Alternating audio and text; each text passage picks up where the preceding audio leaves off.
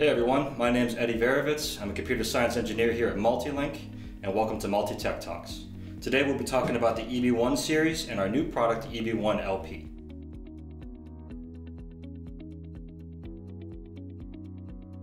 So on the right-hand side of the power supply is the EB1S inverter module. Now this is a removable power supply module that has a 4-line LCD display, has 6 status LEDs that tell you about the immediate status of the input, the output, and the battery voltage, as well as communication with the transponder. On this inverter module, we have a battery connection down here. This connects to a 36 volt or a 48 volt battery string. Additionally, it can also connect to lithium batteries. We have our 60 or 80 amp breaker, and we have additional connections here inside the cabinet that will connect to a tamper switch, an additional transponder, a power supply. Then we also have our cabinet indicator connection as well, and our temperature probe that wires up to the battery string. Now in the event that this power supply has a failure in the field, as I mentioned, this is a removable inverter module that allows for hot swapping in the field. So you can remove this product, and the plant still stays active during this time. Now the tech would come on in and replace this with another inverter module, or if you would like, you could also upgrade the inverter module from a 3.0 system, which this transponder is, to a 3.1.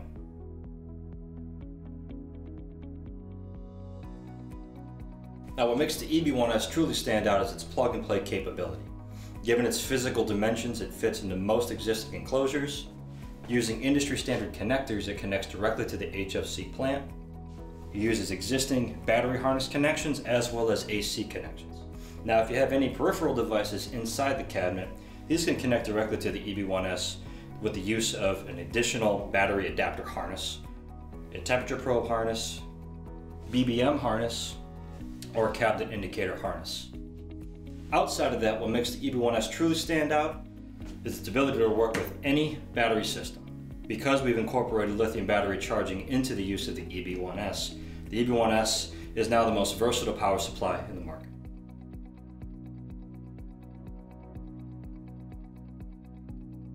In the heart of the EB1S is the Ferroresonant Transformer. We have 4 standard output capacities driven by the size of the transformer, and this allows us to have the highest efficiency that we can provide in line mode and inverter mode. Now, the size of the transformer dictates the output capacity. So you'll have 15 amp power supplies with an 18 amp power supply, and then 2 other standards that we have are a 7.5 amp and a 10 amp power supply. Now with the introduction of the EB1 LP series, that introduces a 3 amp and a 5 amp power supply as well. Those power supplies are a little bit smaller in dimension, and the transformer itself is a little bit smaller, but it all retains the inherent short circuit protection that we offer with the Ferroresonant Transformer.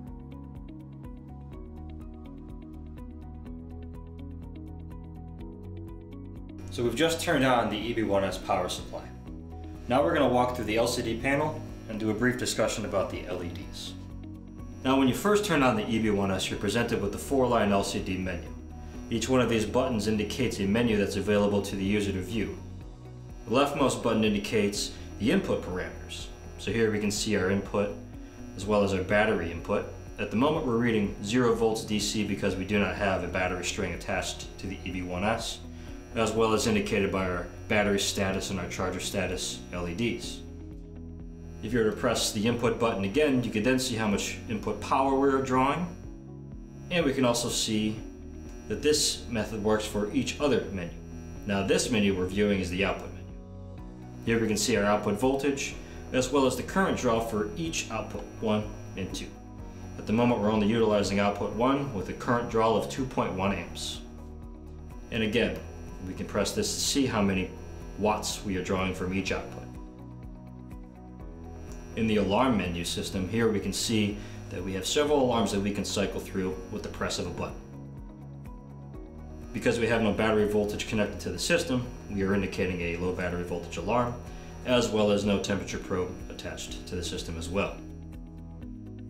Now in the menu system here, you can see the structure of additional menus that you can select. We have a performance menu, as well as a history and event log menu, battery status, the transponder data menu, configuration, firmware versions, and user data input menus. One of the most useful features that this power supply has is with the press of 3 buttons, you can see all pertinent information on one screen for both the input, the output, battery, and any alarm information, all on one display. Thank you for listening to our Multilink Tech Talk. For more information about our products, please visit our YouTube channel or visit our Multilink website at gomultilink.com.